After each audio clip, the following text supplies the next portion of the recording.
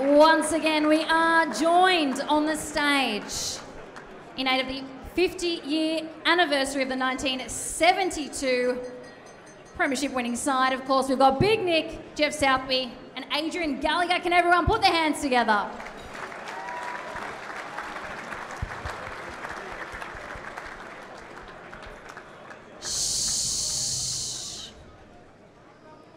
You don't want to mess with these guys when they've got a roaming microphone. They'll come and find you, so please, shh. All right, of course, 50 years.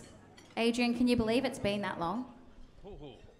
No, I've lost my hair, but that's the only thing that you can tell. But long while, but it goes quick. But it's great to see everyone here, and especially the players you played in. What's it like seeing some of those images, not only up on the screen, but then also coming to a function like this and seeing so many familiar faces? Well, I just caught a bit there running out there. Percy Jones is moving a lot better in that film clip. He's sitting over there, and as you know, he won the Norm Smith that day, so he's told everyone, hasn't he, John? Time and time again. Yes. Speaking of reminding everyone, of course, Big Nick. Well, I will answer to that. A coach and a player. Talk to us about that crossover there between both of those roles, and then of course that coaching philosophy that led us to the result of what we're celebrating today. Look, I was probably lucky. In the first flag I played in '68, it meant so much to our great club because we've been bare for a long time. 70 came along and then 72. Look, today, I said to Gags a couple of minutes ago, he could have had a shave before he came today. Got to keep these kids players under control. But look, 72 was, personally, it was fantastic for me. But I can still never forget 68 winning, going back to the old social club, and seeing the thousands of our lovely supporters crying, being so happy because it meant so much to us. Now we're on the other end of the cycle. It's coming up again, hopefully quickly. But 72 was, look, it's great and sad in some ways, but everyone knows 50 years ago, Jeff was 21, you were what, 23 or 4 when about? 26. 26 was it? Oh, okay. I was old. It slowed down a bit, but it's 26, okay. But look, it was fantastic for the club, and everyone here today, I agree with Luke. I'm so proud we can fill this room again. In the last 14, 15 years, we can do it every time. Our 85,000 members, all we need now is, thanks to Bossy and our planning and cooking, we're on the road. We're very close. All we can do is our very, very best, which we did in '72. Luckily, we caught Richmond unawares and we were better than them. But it's, in all my career, I played in 6 grand finals, won 3 and lost 3. The losing ones are horrible. I still remember them. So we have to accept and appreciate and be humble. Luke, we have to be humble when we're successful, because we are, as great a club as we are, you know, we have to treat it as the same way. And I think 2 or 3 weeks ago, I suddenly realised more about my boys, I call them, in '72. Went down to Yarram to Neil Chandler's funeral. And we've lost 3 or 4 of our guys from '72. Others, 50 years later, are battling health. So it's just wonderful that the boys that have come today. I see my little Indigenous boy there, Sydney Jackson's turned up looking immaculate again.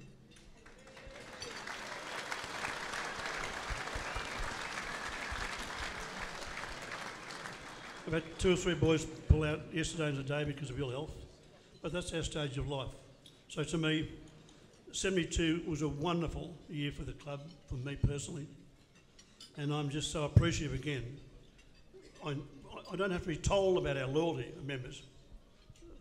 so many regular faces come year after year, be very generous with their money and buying those beautiful wardrobes and jumpers.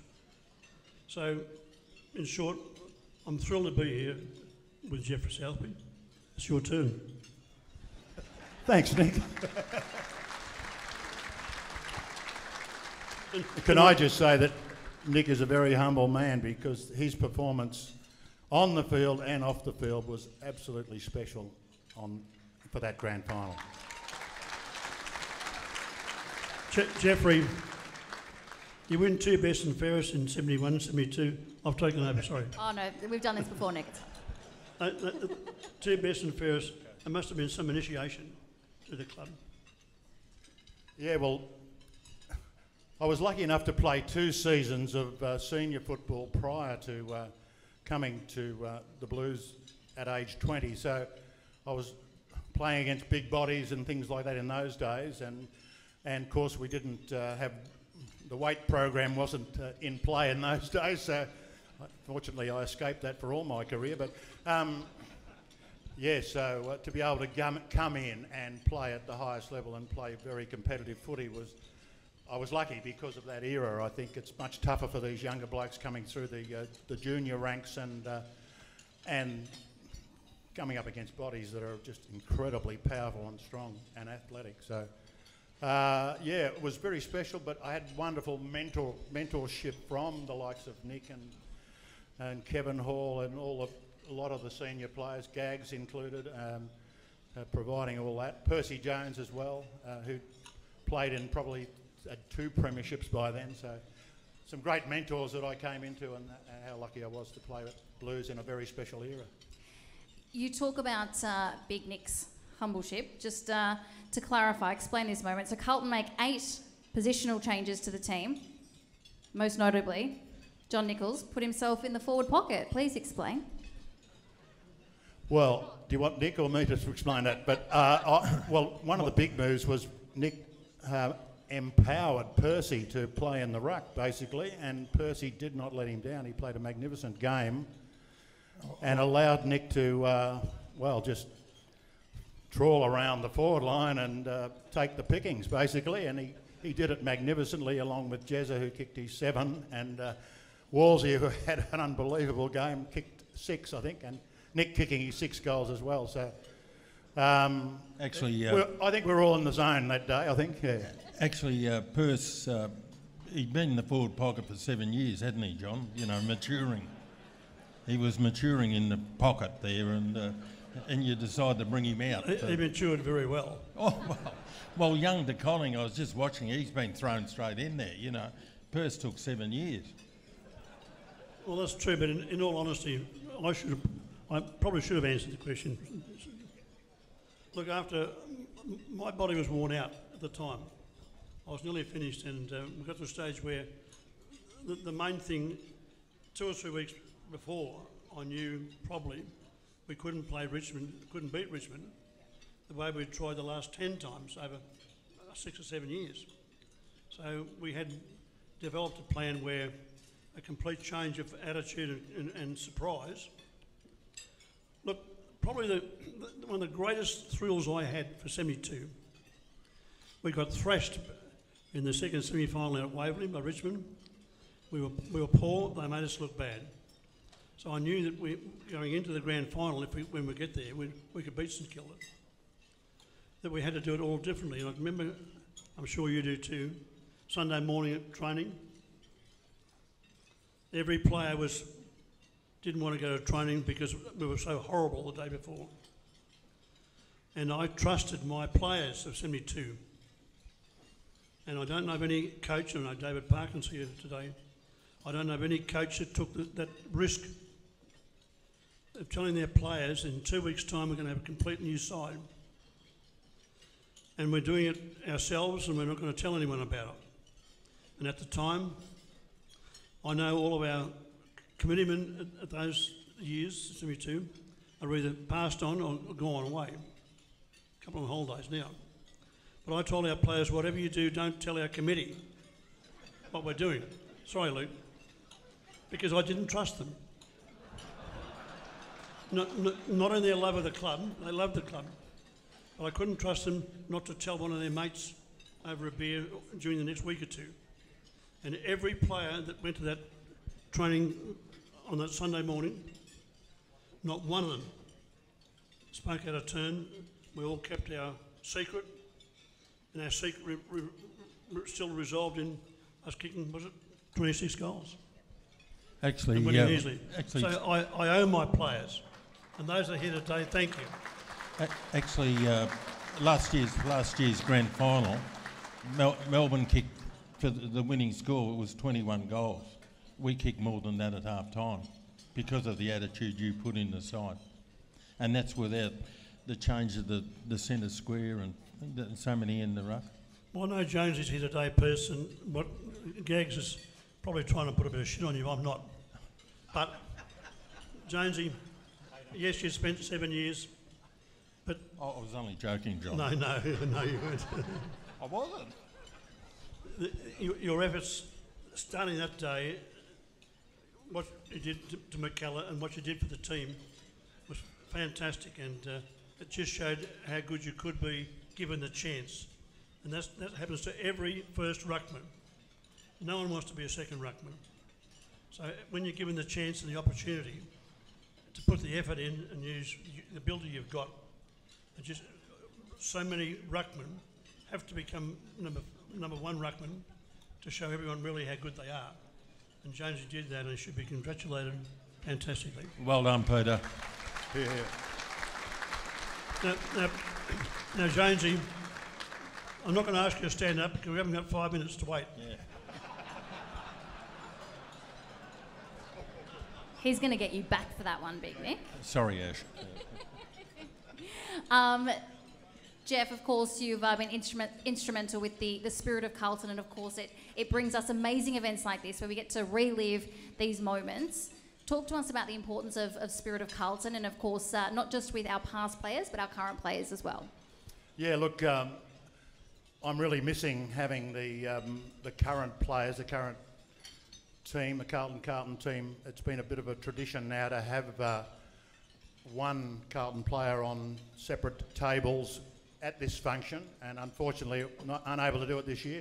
We've also had half and 2 or 3 of the AFLW players along as well, so we're really missing them. And well, certainly with Vossi and Cripper and the boys this year, they've given us a lot of joy and a lot of hope, and I think we're missing them today, and we really wish them all the best in their quest to make the finals this year and their ongoing success. So I think they've got a great opportunity now to create their own history, and I'd love to see that happening. That's why we're all here today.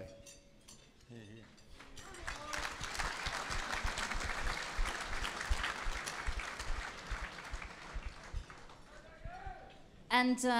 And of course we did mention some players who have passed, obviously recently, and Big Nick, you mentioned them by name. Would you like to just, I think you should say a few words about those players, and we can come along memory lane with you. Look, the Carlton Football Club forever has been a family. And there's so many cogs in that family that make it work. We all know that there's no club I know of that's won a flag unless you've had a great committee, great from top down. And through our years where we won flags, we've had great leaders above us, coaches, CEOs, and as you go down the list, I talk mainly about 72 now. I was lucky, I was an older, on the way up player, 33, 34, and I had a great affinity with my players. And unfortunately, you know, in the preceding years, we've lost 3 or 4, but going way back now, we lost John O'Connell in his 40s. It's losing those, and even Neil Chandler a few weeks ago. And Vinnie Waite was many years ago. But to me, everyone is equal. I love them all. And any coach any leader would. Sure, you may have your favourites, but you can look at our side in 72, and you can say we had 4 or 5 players there that were probably lucky to get a game, but they did everything right. They earned their position by being a typical Carlton player through all of our premierships, but the 81s and 82s, which we'll talk shortly. So many of them had ability, so many of them had less ability, but you win premierships with those players with less ability that give you everything and something extra. That's what they've got to do to succeed. Where the ones blessed with everything sort of get it easy. So this is where I'm lucky, and I'm just so, well, look, I'm not going to go back over my 60 odd years with Carlton, but everyone knows I love the club. And 72, which we're celebrating, I love all those boys, and I appreciate the ones coming today. And several that can't come, I've had phone calls for reasons why we're not going into them. But I meant everyone that could come today are here. And that's why Carlton supporters love every team, every winner, whatever year it is. So 72, I was lucky. So, ladies and gentlemen, thank you. And please continue that applause. We're going to wrap up now, but a big thank you to these amazing 3 gentlemen to my right. A big thanks to Jeff, Adrian, and of course Big Nick. And that of course wraps up the 1972 reflection. Now we are about to head into another short break, but for now, please pause for a moment to reflect those Carlton Premiership players from the 1972 match who are unfortunately no longer with us.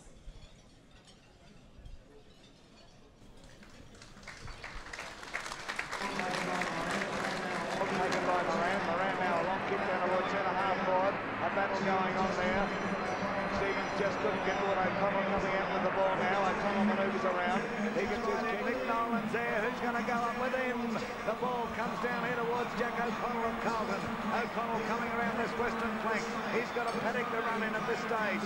Who's going to meet him? Cable comes in. O'Connell eventually... on the ball,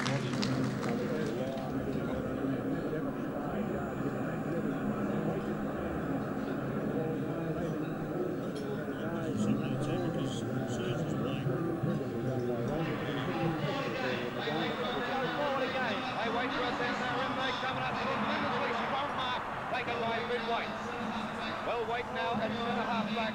Oh, Hill and the hand pass to Southby. He's under